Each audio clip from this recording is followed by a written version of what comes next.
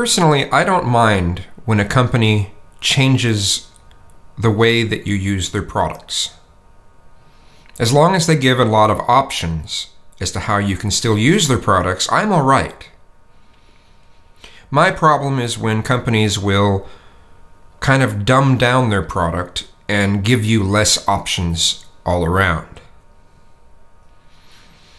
Now, from the company's perspective, giving you less options makes more sense, because the more you have to contact customer support or any sort of help at all that isn't something completely automated, it costs that company money. For instance, Verizon or any other cell phone wireless provider, I should say. Every time you talk to one of their customer service representatives, and not just their automated system, it costs them somewhere around $14. Every time. Every time you talk to a customer service representative, it's costing them somewhere around $14. Now that kind of means if you really, really wanted to get back at some company that you're pissed at, you could probably call them once or twice a day, every day for a month, and you'd cost them well over $300 just out of doing that. It's why so many of them have these surveys that you take after you talk with one of their customer service representatives. It's really important to them that people have to talk with their customer service representatives less. Now, there's companies that just don't do it right from the very start, like PayPal. You seldom get the things that you need to take care of done in just one call. It's usually 2 or 3 calls to get anything done. I don't know how they're working that out, but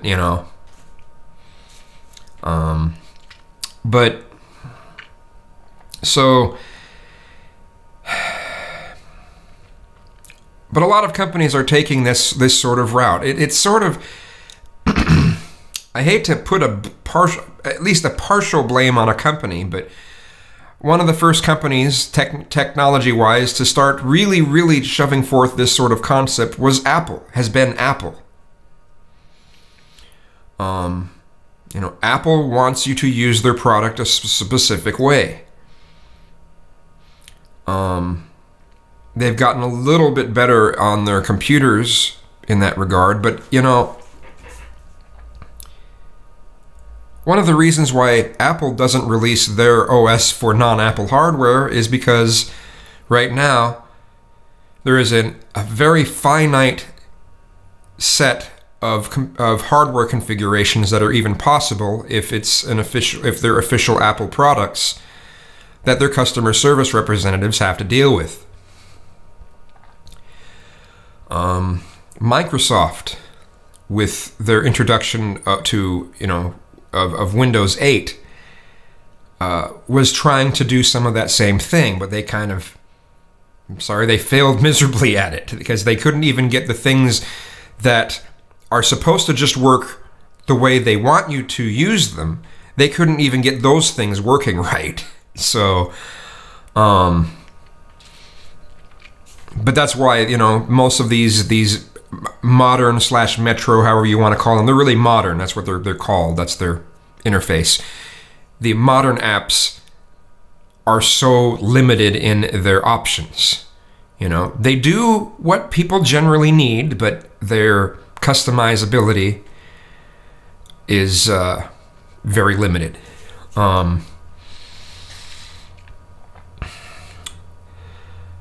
But going back to where I was originally trying to go with this is Google continually changing their interfaces for things. Okay, they want to remain fresh.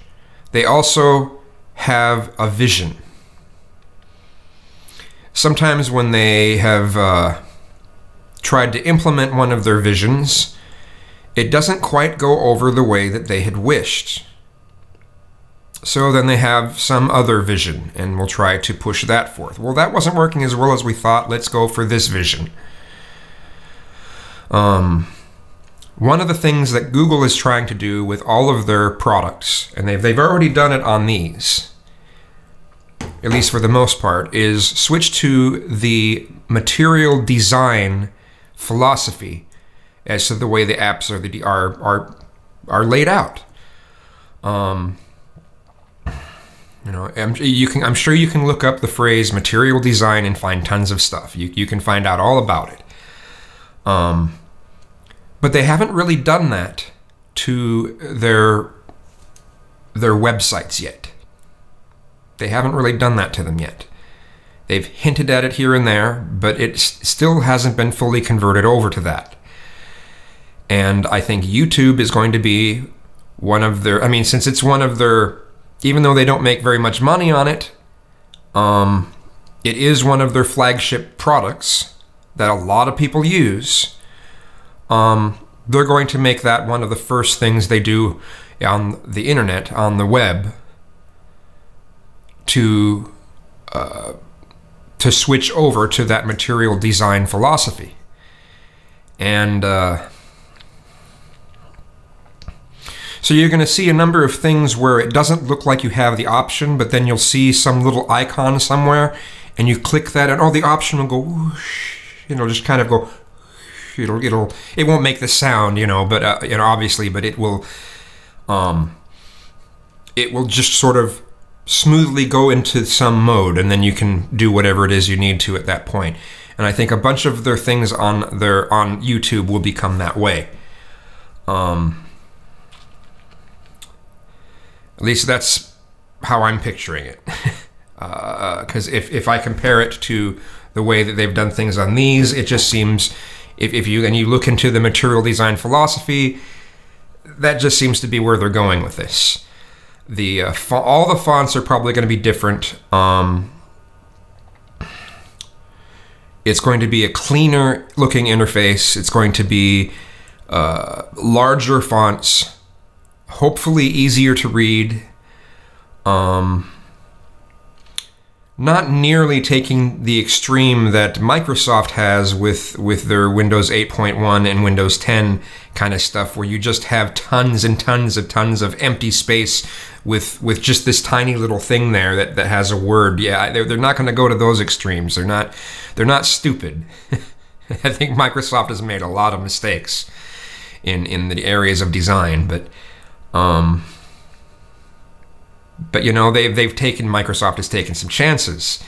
They've been like, well, we're going to try this. Well, I guess that was too extreme. And then everyone looks to them as, well, they got this right, but they got everything else wrong. So,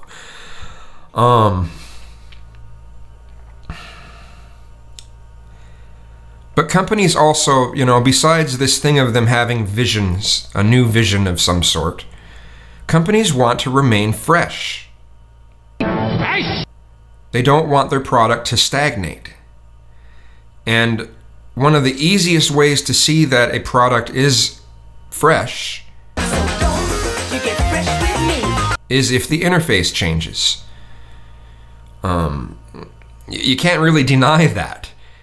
And we may not like a lot of these changes that they make to the interfaces, but we eventually get used to them. Every one of these changes that they have made, the majority of people have eventually gotten used to. A lot of people will look back and say, oh, the good old days of this, and then you say, yeah, well, what about this and this and this and this? All these things were missing. Oh, but yeah, but whatever.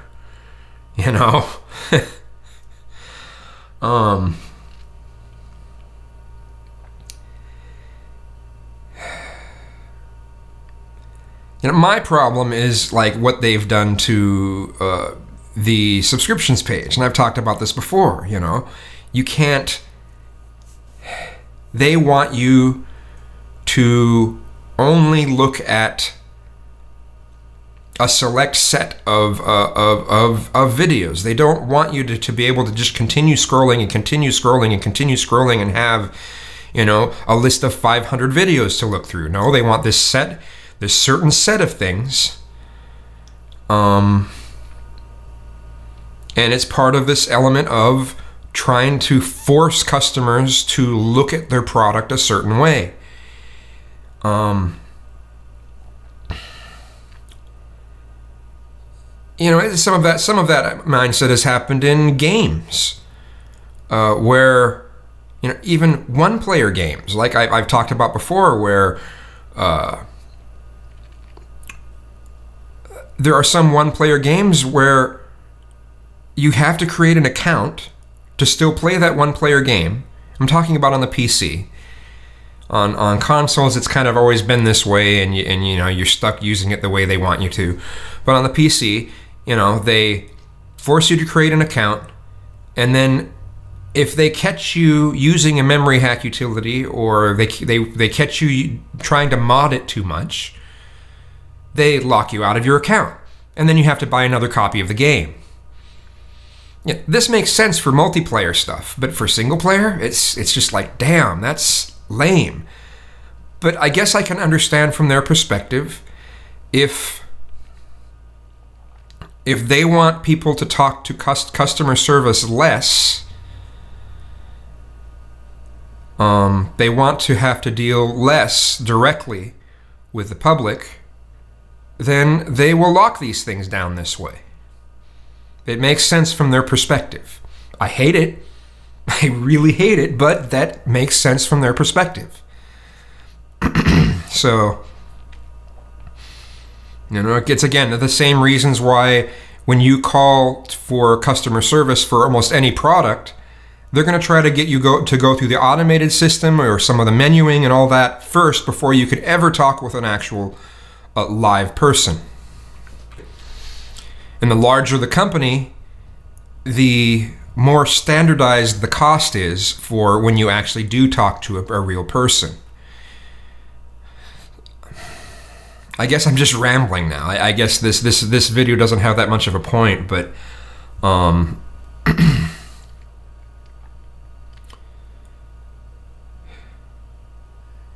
just repeat some things I've said before. You know, Google is out there to make money.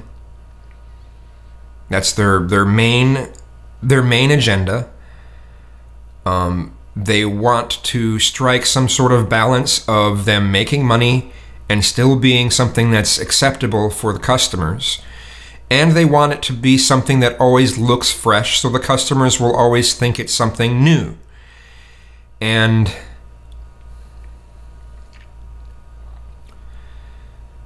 so, you know, I mean, things that they have coming up. They're going to be having it so you can pay Google money so you don't have to watch the ads.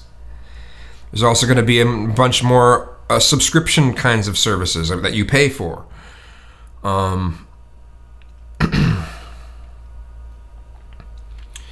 Something I've never understood why they do it this way is, you know, why make it so someone even has the ability to turn off ads? I would think that they would have every video have ads on them, and then if you know, get the ability to monetize your stuff, then you get a cut of it, but otherwise they get the full cut of it. But they don't do it that way, and that's just always kind of confused me. It's like, that's a major money making opportunity they have there that they're not taking. I mean, maybe it's this thing where they're scared that if they did that, then everyone would use ad block or something, you know? I don't know. You know, I don't know. You don't know. I don't know. There are known knowns and there are unknown knowns. Okay, let's go into that speech. Anyway, I guess this video is long enough.